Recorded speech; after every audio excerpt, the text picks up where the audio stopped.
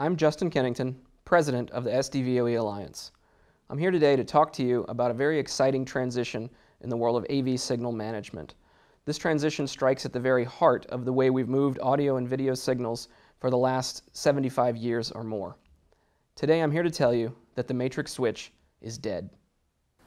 The last big transition for the Pro AV industry was in 2008-2009 when we ended analog distribution. This was led by technologies like HD-Base-T, and those technologies enabled those with vision to become new leaders in the signal distribution marketplace. Today our industry stands at the precipice of a new transition, a transition from the old way of circuit-based switching and matrix switches to advanced AV over IP systems. This is an opportunity for new market leaders, and in fact we'll see as we explore this topic that Pro AV, our space, has been something of a holdout in the broader community of audio and video technology. To get into this, let's talk a little bit about the old way of doing things. Matrix switches are a form of what's called a circuit switch. Circuit switch is really a very simple concept to understand. It's a device that builds individual wired connections or circuits from point A to point B. You can think back to the old telephone system with telephone operators manually plugging in patch cords with their tiny little fingers to dial up Pennsylvania 5000. Of course, as that technology advanced over time, we move away from individual operators plugging in patches to electromechanical devices and eventually into the solid-state digital devices that can be very high speed that we use today. Now, circuit switches carry a lot of advantages with them. This is why every communication technology really starts out being distributed and switched through a circuit. The bandwidth from point A to point B is always purely dedicated, right? No one else's traffic is going on the line from your home to the central switching station to your friend's home for your telephone call. There's very low overhead, right? I don't need to add extra bits about where this information is headed. I simply make a connection, and everything that goes on that connection is the actual communication itself.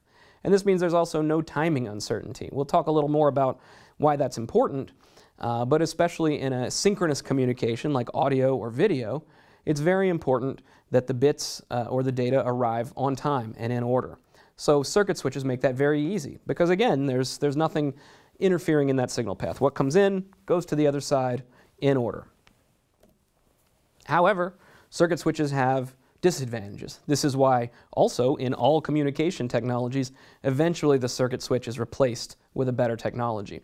Some of those disadvantages are dedicated I/O, right? This means that every port on a device is either an input or it's an output. This leads to very large, complex circuit boards that can be very expensive to develop and maintain. It makes the systems very inflexible, right? Taking it back to a concrete Pro AV example, it's very rare that you actually need a 32 input, 32 output switch, yet that's what you can buy when you need 27 by 11 or 15 by 22. You end up buying more infrastructure than you need simply because of the inflexibility of this system, because those inputs and outputs are dedicated to their function. Furthermore, stacking these switches is difficult and expensive at best. Of course, you can connect a network of matrix switches to one another, but you end up needing a very large switch in the middle and a complex and very expensive hierarchy of switches to develop truly large systems. And then finally, the infrastructure that you have is fully dedicated. We sort of touted that as an advantage of the circuit switch a moment ago, but in the real world where infrastructure is an investment and where I'd like to be able to get multiple functions out of everything I do, having pure dedicated infrastructure for the purpose of transmitting one audio signal or one video signal is really not an effective way. So, okay, Justin, that's great. I guess we're in trouble. What do we do? Well, the better approach is, of course, packet switching. What is packet switching? It's a totally different, fundamentally different technology to circuit switching. It means we're going to send the data across a network. We're going to have to add a little bit of information to the core data that we want to transmit, and that might be in the form of an address, right? Where do I want this packet to go? You could think of the Postal Service as a packet switched system, right? You write your content down on your letter, but then you put it in an envelope, write the address of where you need it to go, and then trust that the postal carriers know how to get it eventually to that address. That's what packet switching is, even in electronic form. And of course, Ethernet is the biggest, most commonplace packet switching technology of all. Ethernet is critical to our industry and, of course, to every other industry that touches technology, that touches communication. It's important to understand just how foundational it is. Ethernet, as a specification, was first ratified in 1973. So Richard Nixon was president. I like to invite audiences to think about all the technologies you've used today that are more than 44 years old. And you'll quickly see that that list becomes things like the wheel and fire. There are no other digital communication systems on that list. And that really speaks to the power of Ethernet as the foundation of sort of all technology communications that we have in the world. All Ethernet does over time, as it's evolved these 44 years, is get faster and faster. And if you look at the progress of technology across industries, what happens is one day Ethernet becomes fast enough to move the bits that you need moved around, and it comes and takes your job. So where is Ethernet today in Pro AV? It's actually in Pro AV and elsewhere.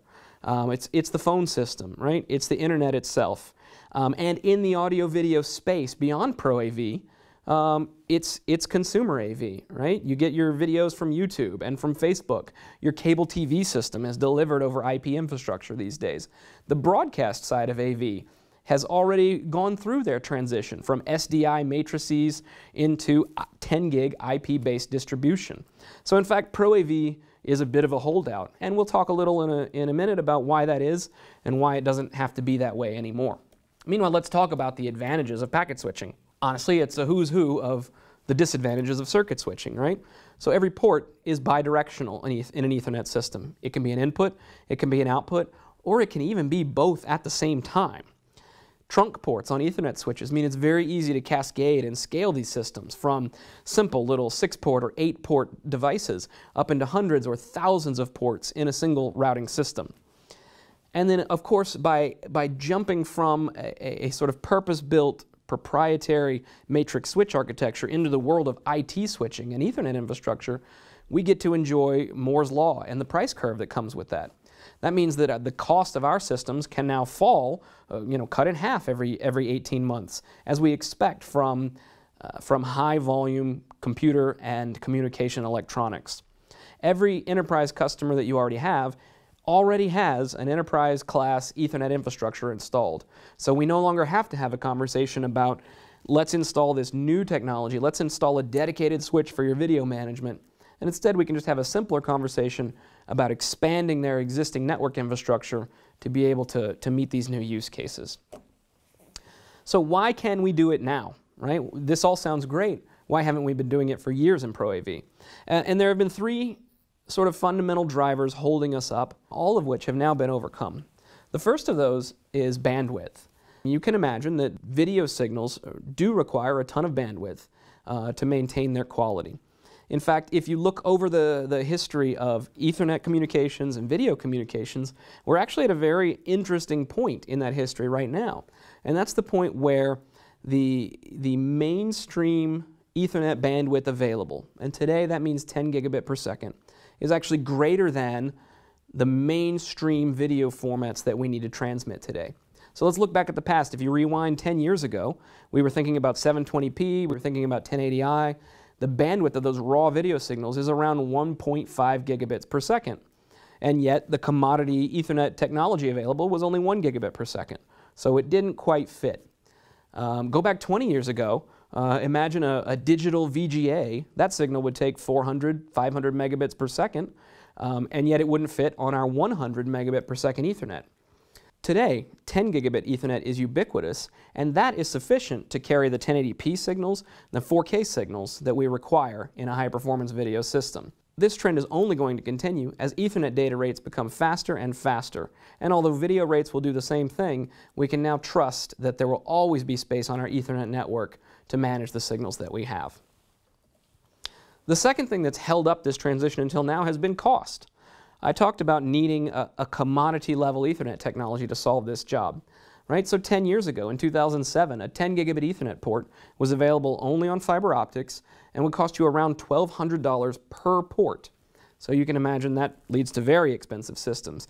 And yet today, 10 gigabit Ethernet is available on copper, it's available on fiber, and you can literally go on Amazon.com and buy a 10 gigabit per second Netgear switch for $80 a port. And I'm talking with free prime shipping, not even a big enterprise level customer making large bulk purchases. This stuff is very cheap. That compares to your HD-based T-switch, the dedicated circuit switch system, where those costs can run up to $1,000 a port. And guess what? Those switches get more expensive over time, right? It's very expensive for a matrix switch manufacturer to develop a new higher speed product. And so you've seen, as we've transitioned from 1080p to 4K to 4K 60, the price of matrix switches are going up. Meanwhile, in that time, the price of 10 gig Ethernet is still falling at around 35% a year. And the final piece of this puzzle is we need a technology to deliver audio and video signal across an Ethernet network.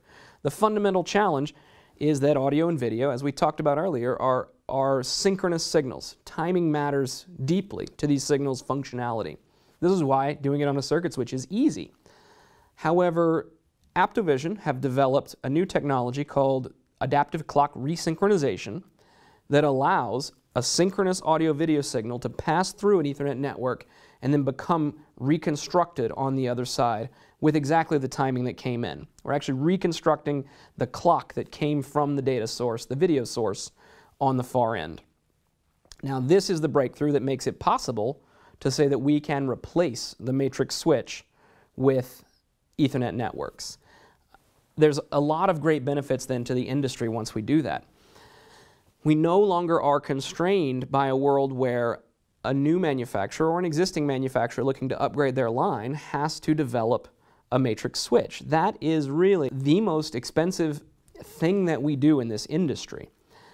It costs tens of millions of dollars to develop a matrix switch. Imagine if I decided I wanted to come to market and compete against the big players in the switching market, and I'm going to design a new matrix. Well, you know, I can't just design a matrix switch, right? I need 6 different sizes from 8 by 8 to 128 by 128. I need input cards, output cards, transmitters, receivers. I need literally dozens of products to make this happen. And some of them are very high-speed electronics. This is tens of millions of dollars in investment, months and months or years in time, only so that I can keep up and catch up to the people I want to compete with. And the worst part about that is all that time that goes into developing a high-speed backplane is time that I'm not directly benefiting the end user experience. The fact is, when someone walks into a conference room and wants to give a presentation, all they care about is, can I plug in easily? Does the image quickly appear on the screen and does it look good? They don't care if it's 12 gigabits or 25 gigabits or 50 gigabits per second. That's not what's important, and yet that's where our manufacturing community is focusing all of their resources. So what the technology behind the software-defined video over Ethernet Alliance allows is for us to sort of relinquish the responsibility of developing high-speed bit movers, matrix switches, relinquish that to the IT industry, right? These guys build Ethernet switches that move terabits per second for $80 a port with better reliability than anything the AV community has ever developed. And now, in fairness, companies like Cisco have an R&D budget the size of a large pro AV company. It's frankly silly for anyone in our community to try and compete with them. So let's let the Ethernet switch become the commodity, and let's focus on what makes the AV community add value, right? It's about user experience. It's about handling audio and video signals and processing them in the right ways. And SDVoE technology allows us to give up on having to move bits from point to point and instead focus around the edges of the network, focus on processing, focus on user experience, and focus on building great software to provide that user experience. So this is really a realigning of how Pro AV manufacturers and the community can focus development resources. And I think that's what's going to frankly keep us alive in a world where IT is trying to commoditize the entire chain. So this benefit accrues to the industry in the form of new creativity, right? No longer do I have to build 12 or 24 matrix-related products to compete. I need a couple of well-thought-out Ethernet endpoints and a source of Ethernet switches. That means we've really reduced the barrier to entry to this market. So now we can expect to see small new companies with interesting ideas come in. We can expect to see large companies who have the resources to develop a matrix switch, but want to find a more efficient way to leverage their R&D. So what we'll see is many new competitors entering into this signal management space.